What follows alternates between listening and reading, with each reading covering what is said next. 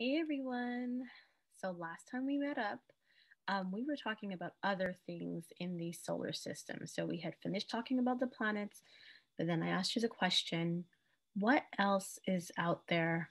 So you guys started an investigation and you looked at meteors, meteoroids, meteorites, comets, and all that fun stuff. So now we're going to take a closer look at the Earth and its moon. For this video, we're going to first look at the Earth, and in the next video, we will look at the moon and all the stuff that's surrounded around the moon. So, the Earth and its moon. So there's a lot happening between the Earth and the moon. A lot of the stuff that we see, a lot of the things that we experience every day is because of the Earth and the moon and the sun, of course, and the relationship between these three. So the Earth moves around the sun, right? So we see the Earth moving around the sun, right? Where have we heard this whole idea about that, the Earth moving around the sun? We only studied that for weeks, right? The Earth's movement around the sun is called the revolution of the Earth, right? So what is it? What's the path that it's on? Do you guys remember that? Well, I hope you said orbit. This movement is the source of many phenomena, including the changing of seasons. So the reason why we have seasonal changes is because of the fact that the Earth is revolving around the sun. Now, while the Earth is revolving around the sun, we're going to see something else. What is this telling you over here? So not only is the Earth revolving around the sun, the Earth is actually spinning on an axis. It's actually rotating as well. So there's two kinds of things going on here. Now, in regards to the rotation, but the Earth also turns on its axis, kind of like a spinning on the spot, right? So like that. This is known as the rotation of the Earth. So before, the revolution was the Earth going around the sun, and the rotation is the Earth actually spinning on its spot. And the rotation is what's responsible for the cycle of day and night. So that's why we have day and night. So the revolution, which is the Earth traveling around the sun, that's what gives us the seasons. And the rotation on the spot is what gives us day and night. All right, so let's take a closer look at this idea of day to night, the rotation of the Earth. So the Earth turns on a tilted axis. So we could see that in this other picture, right? This is the North and South Pole, but it's tilted the way that it turns. The imaginary axis runs through the poles, the two poles. The rotation occurs from west to east over a period of approximately 24 hours. So that's why we say that it takes that one day is 24 hours. So when they say the rotation occurs from west to east over here, I've put it there for you. This is west, this is east. So it's going like this. Okay. Because of the Earth's spherical shape, the speed of the rotation varies according to the latitude.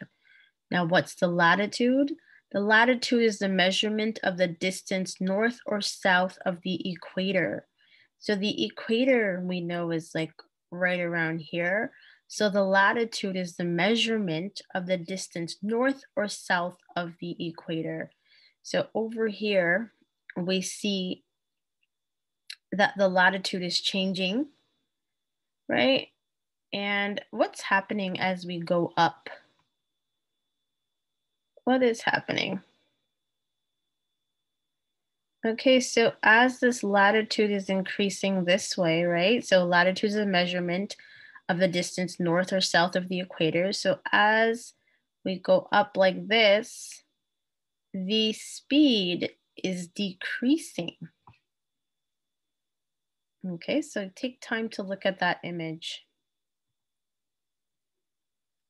The rotation movement causes the cycle of the day and night. Since the earth is round and opaque, you guys remember what opaque means? Right? So that means like what happens to light when it touches an opaque surface? Can anybody remember? Right, most likely it's absorbed, right? So since the earth is round and opaque, the sun can only illuminate one side of it at a time. So think about it. This is the sun, okay? And if the earth is rotating, right? The different parts of the earth are gonna have light. So over here is light. So what's happening on the other side if this is light and this comes into contact with the sun? Then this is day and this is night. This image also shows you that, right? So the earth is rotating like a spin, like a top, right? It's rotating. So the sun's not moving, right? Like that, but this is rotating. Right? So when it's day on this side, it's night on the other. So let's just watch this video. I'm pretty sure it's not longer than 5 minutes. Day and night cycle. Hi, my friends and I are curious to know about the day and night cycle. Don't you want to know why we have the day and night cycle? Come, join us on our trip and explore this wonder of the universe. We will learn that day and night cycle is a natural phenomenon that takes place on the Earth. Planets in the solar system are in constant motion, and they revolve around the sun. All these planets, including the Earth, also rotate on their own respective axis.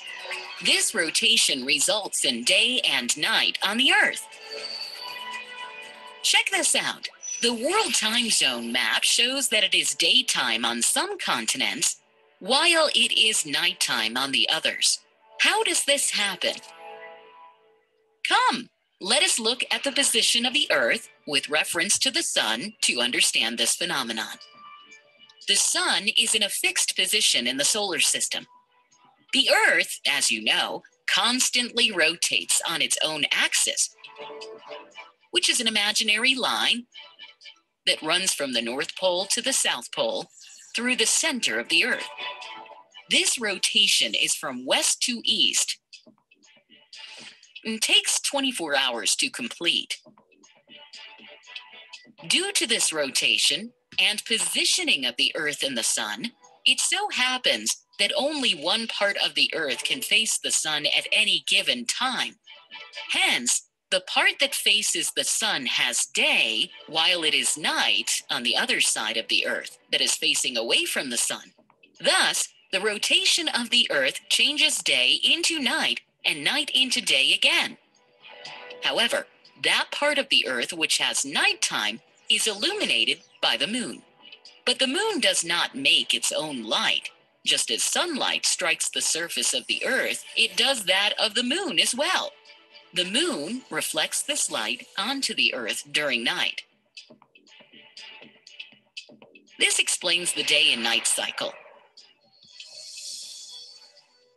It's time to get back home. Summary. Today we learned about the day and night cycle. The Earth revolves around the sun and is constantly spinning on its axis. It takes 24 hours to complete one rotation. Only one part of the Earth faces the sun at any given time. Thus, the part of the Earth facing the sun has day, while the other part has night.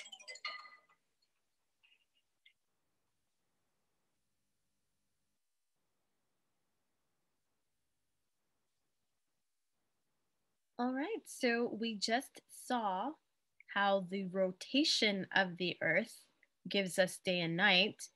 And we saw quickly in the beginning that the revolution of the Earth around the sun gives us seasons. Okay, so that's the Earth orbiting the sun gives us seasons. So changes in the seasons or the revolution of the Earth. The Earth revolves around the sun, and I reminded you about that before. Can you remember what is the name of the path that it follows around the sun? I said it again before. I hope you're saying orbit. Okay. It takes approximately 365 and a quarter days for the Earth to revolve around the sun. So we see that there's a little bit more than 365, which is what we usually say. So this period is called a revolution or a solar year. Can you guys think about why it would be called a solar year? Well, it's the time that it takes the Earth to travel around the sun, right? And every time you hear the word solar, you should be thinking about sun. Okay, but let's go back to this idea here about 365 and a quarter days.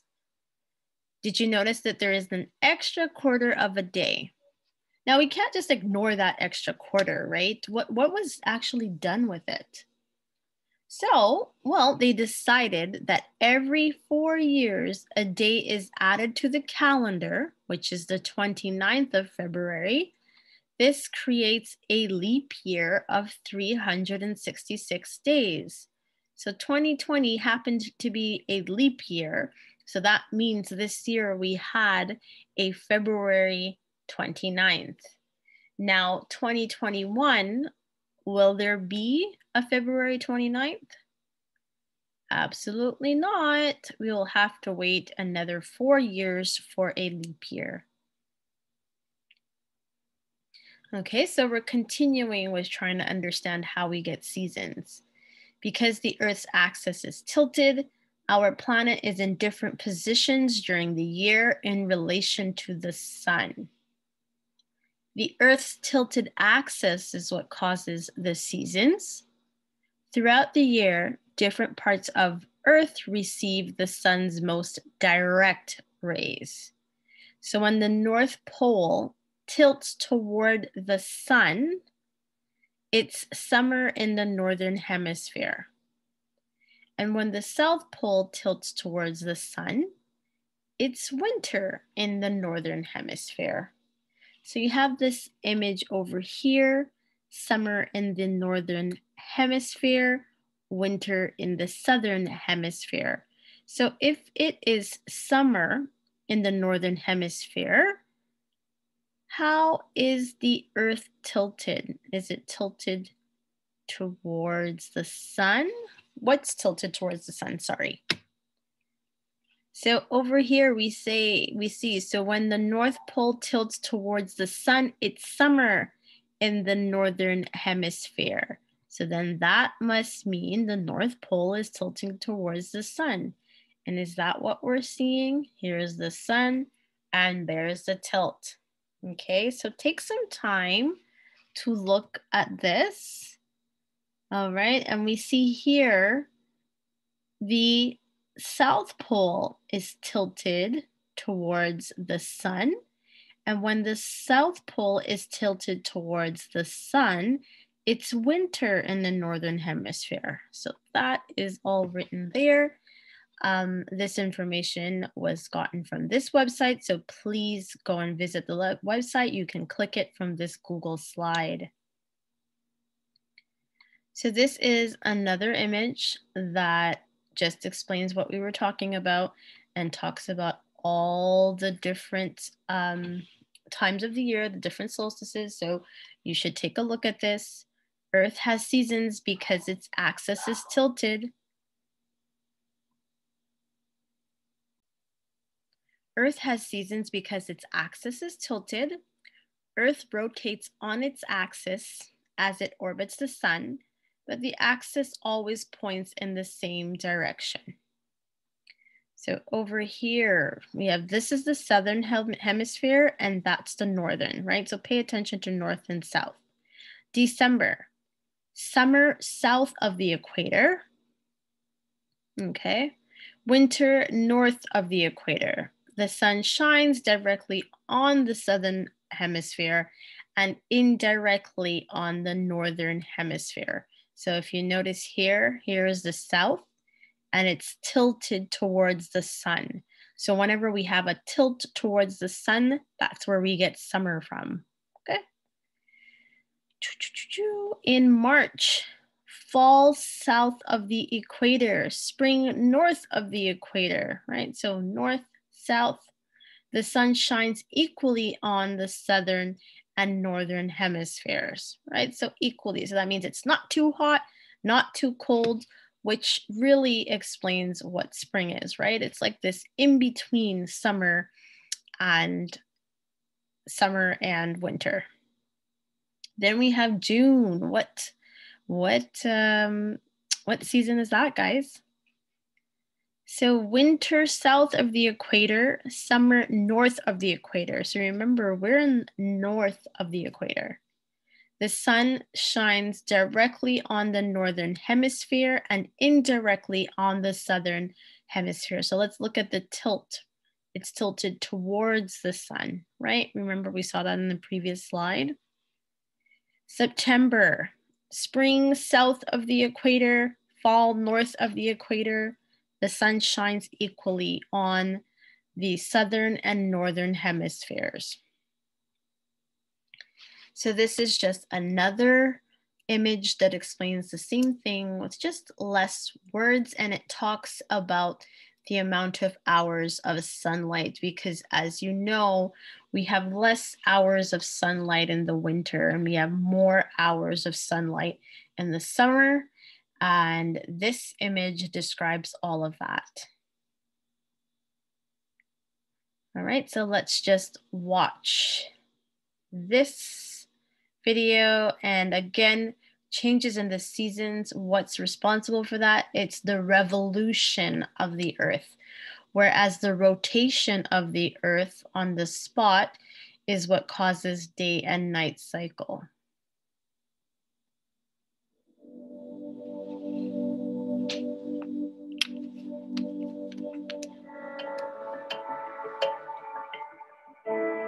You know that Earth orbits the sun, right?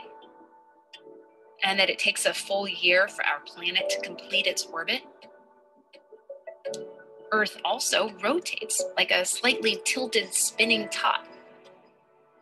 Earth remains tilted in the same direction all year round as we orbit the sun. But that means the sun's light shines differently on Earth at different times of the year. Let's look at Earth when it's winter in the northern hemisphere. Observe how the North Pole tips away from the sun. This means that sunlight strikes the northern hemisphere at a shallow angle for a short period of time. This is why winter weather is generally cool, with short days and long nights. As Earth orbits the sun, we move towards spring in the northern hemisphere. Now Earth is tilted neither toward nor away from the sun, as day and night are about equal in length. As we make our way to the summer months, notice that Earth is still tilted in the same direction, only now on the other side of our orbit. The North Pole is tipping toward the sun. Sunlight strikes the northern hemisphere more directly, and the sun stays in the sky for a longer time. Compared to winter, summer days are warmer, and the sun stays in the sky much longer. Notice too that while it's summer in the northern hemisphere, it's winter in the southern hemisphere. Because of Earth's tilt, the seasons are reversed. We observed how Earth's tilt creates the different seasons throughout the year. How does this affect life? Plant life and other photosynthesizers, we call them primary producers, depend on sunlight. They respond to the changes in the seasons. Earth-orbiting satellites measure the amount of carbon dioxide absorbed by these primary producers. Bright regions on this map show where they devour the most carbon dioxide, turning light from the sun into oxygen and natural sugars. In spring, when sunshine strikes the cold waters of the North Pacific, productivity skyrockets. Phytoplankton and other microscopic photosynthesizers form the base of the ocean food web, and all ocean life responds to changes in the seasons. On land, forests grow green during the spring, brightening the continents. During winter, continents in this view turn dark from a lack of photosynthesis.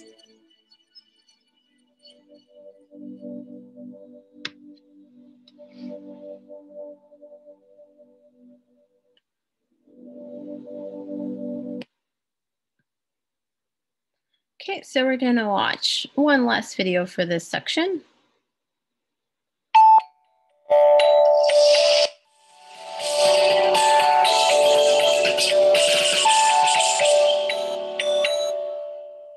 You've seen the sunset, right? And if you get up early enough, maybe you've seen it rise too. But have you ever wondered, if the sun rises every day and sets every night, where does it go when we can't see it? Well, nowhere. It's actually us that goes somewhere, because we're on the Earth and our planet is always turning or spinning on its axis. Imagine a line passing through the center of the Earth that goes both through the North Pole and the South Pole. We call that invisible line the axis. Earth spins around on this axis like a top. This spinning movement is called the Earth's rotation, and the Earth's rotation is what gives us day and night. Every day, all year. If you're on the side of the Earth that's facing away from the sun as the Earth is spinning, it's night. If you're on the side facing the sun, it's, you guessed it, day. Now, hold on tight, because the Earth is actually moving in more ways than one. At the same time that the Earth spins on its axis, it also orbits or revolves around the sun. This movement is called its revolution. One full orbit all the way around the sun is one revolution, and the Earth takes 365 days, or 1 year, to complete a revolution. So have you got all of this so far? The Earth is rotating on its axis, creating day and night, and at the same time, it's revolving all the way around the sun. Now here's the thing. As the Earth is both rotating and revolving, it's not sitting straight up and down. Its axis is actually tilted just a little. It's not all that much, but this tilt causes one part of the Earth to lean towards the sun, while another part of it is leaning away. This means that different parts of our planet's surface gets different amounts of sunlight and heat. So, why am I telling you all of this? Well, as the Earth travels around the sun, it creates a pattern throughout the year. This pattern happens over and over again, and I'm sure you've noticed it. At certain times of the year, you see the northern hemisphere leans towards the sun, and the southern hemisphere leans away. And at other times, the southern hemisphere leans towards the sun, and the northern hemisphere leans away. That pattern, my friend, is what makes seasons. When the part of the world that you're living in is leaning towards the sun, it's warm and the days are long. Summer. When you're on the part that's leaning away from the sun, it's cold and the days are short. Winter. In between, it's spring or autumn. If the Earth weren't tilted, we would have the same season all year long. So, revolution, rotation, orbit. Is your head spinning? Let's do a demonstration to shed a little light on these concepts.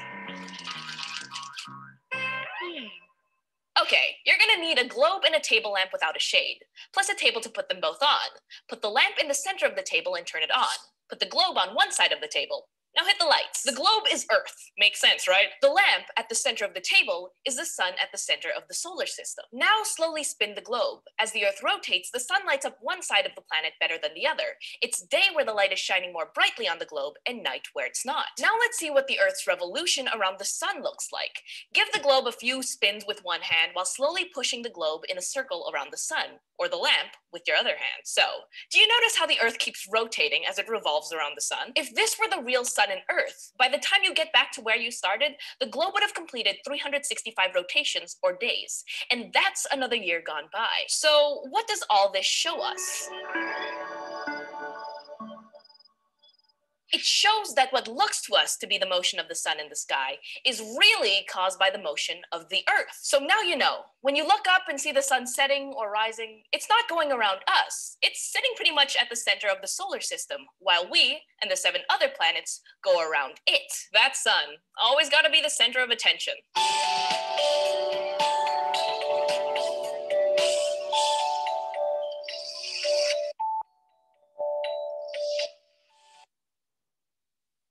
Alrighty, so that will be it for this video.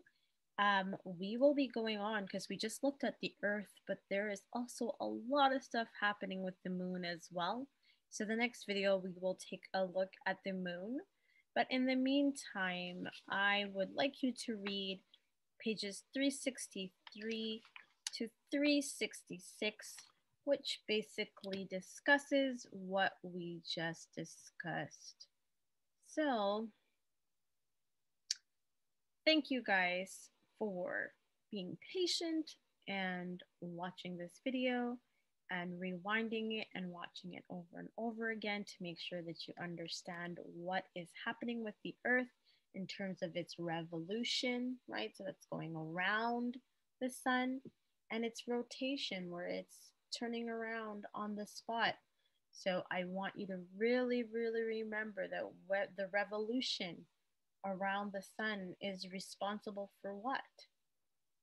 Well, that's responsible for our seasons and the fact that the Earth is tilted. That is really what's responsible for our different seasons, because if it were not tilted, we would have the same type of season all year round. And what's the next thing that I want you to remember? So I want you to remember that the rotation of the Earth is what's responsible for the day and night cycle. So that will be it for today. Again, if you ever have any questions, please just email me at hinksons@loyola.ca. So that's HINKSONS@loyola.ca. Loyola. Thank you guys. Have a good day.